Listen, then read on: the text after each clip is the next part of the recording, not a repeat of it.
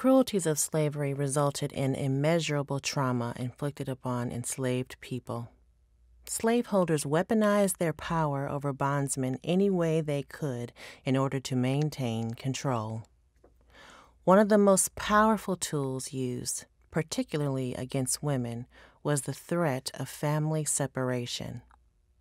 Because slaveholders often measured the value of enslaved women in terms of their fertility, this was a cruel irony. Each healthy enslaved baby born increased the wealth of the slaveholder and gave leverage over the mother. Under the best of circumstances, pregnancy can cause worry and stress. In the case of expectant mothers who were enslaved, this concern was overshadowed by a cold fear. If the pregnancy was the result of forcible violence, as was often the case, this fear was compounded. Acknowledgement of a free white man as father of an enslaved child could bring uncertainty. The child could be met with favor or banishment.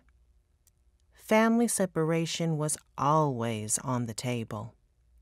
Many slaveholders traded bondsmen for unpaid debt or quick cash, often with little or no warning.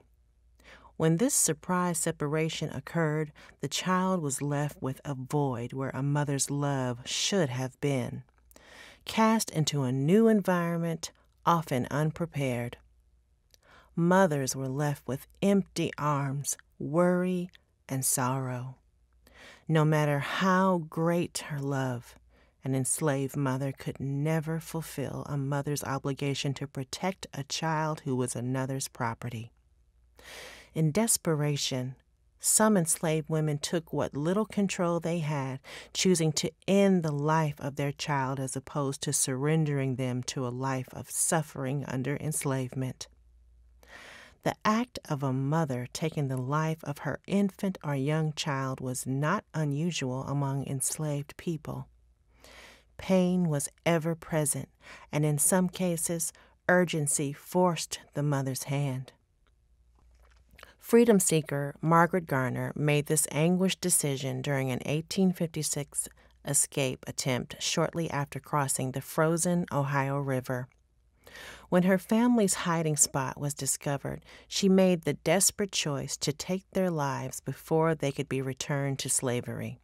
She succeeded in the case of her 2-year-old daughter.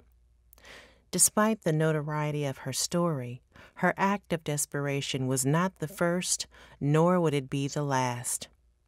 It's impossible to know how many other enslaved women were forced to make such a choice. In the mid-19th century, infant and child mortality rates were high, which meant these deaths often escaped scrutiny. When an enslaved child died at the hand of the mother, it was only news when this act was discovered. In 1834, the same year Margaret Garner was born, 2 separate enslaved mothers in Garner's birthplace, Boone County, Kentucky, took this painful path. It was reported that one enslaved mother took the lives of her 2 young children. Another killed her newborn. Local newspapers reported these deaths as a trend. The following year, an enslaved woman in Boone County named Elvira took the life of her infant. For her crime, Elvira was tried and hanged in the public square. Her plight drew sympathy from newspapers in neighboring Indiana, and sadly, it was reported her hanging drew crowds from locals. Acts of infanticide by enslaved mothers was seen in drastically different ways, colored by attitude and the politics of the day. Proponents of slavery went on defensive, framing the act as proof of the violent nature of enslaved people. This was used to dehumanize enslaved women, shifting focus from enslavement itself. During the trial of Margaret Garner, abolitionist Lucy Stone visited the mother in jail and later testified on her behalf.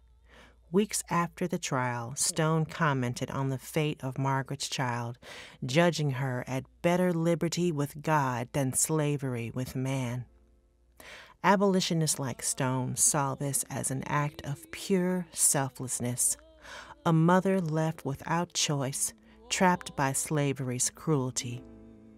Born of desperation, the act of an enslaved mother taking her child's life can be attributed to both maternal protection to spare the child further harm while offering the mother a chance to control the destiny of the child.